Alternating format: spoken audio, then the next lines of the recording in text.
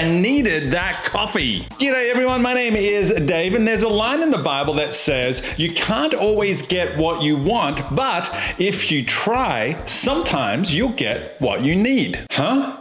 Hang on. That's a line from a song.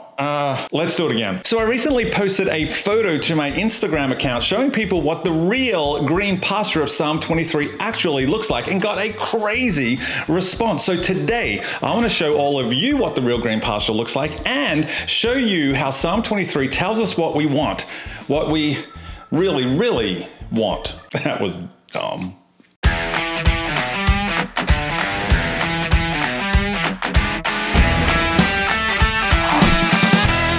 Well, welcome back to 2-Minute Devotions. If this is your first time here, this is the place where I like to do short 2-minute videos every Tuesday that help you take a practical step in your spiritual journey. So why don't you hit the subscribe button right here so that you never miss an episode, or click the YouTube card up here to see more 2-minute videos. Today we are talking about Psalm 23, perhaps the most well-known of the Psalms. So let's put 2 minutes up on the clock and see what we can achieve in 120 seconds. Well, as I said in the intro, I posted this photo on my Instagram account recently, which is the actual place where a young shepherd boy named David cared for his sheep during the time of the Bible. Now, side note, if you don't already follow me on Instagram, I'll leave a link in the show notes down below. I mean, does this look like a green pasture to you? Even as I stood here overlooking this landscape, it was hard to believe that sheep could even survive here, but it's true. In fact, if you have a closer look, you can actually see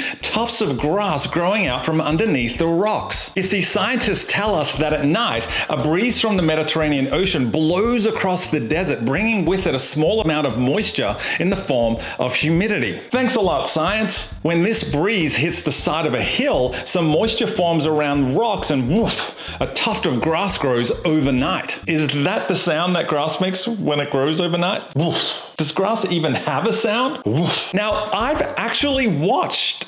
I think my voice is breaking. I have actually seen shepherds lead their flocks in this area, going from rock to rock where the sheep eat one mouthful at a time and then look to their shepherds for the next rock, for the next tuft of grass. And I think that's an amazing picture of the way God wants all of us to depend on Him. But whenever we picture the green pasture of Psalm 23, we probably imagine knee-high grass for as far as the eye can see. And a sheep in this sort of environment doesn't need to look to their shepherd for every mouthful because they've already got everything they could ever want. In fact, they kind of don't even need a shepherd at all. But in the desert, sheep learn that what they really want is actually what they need most.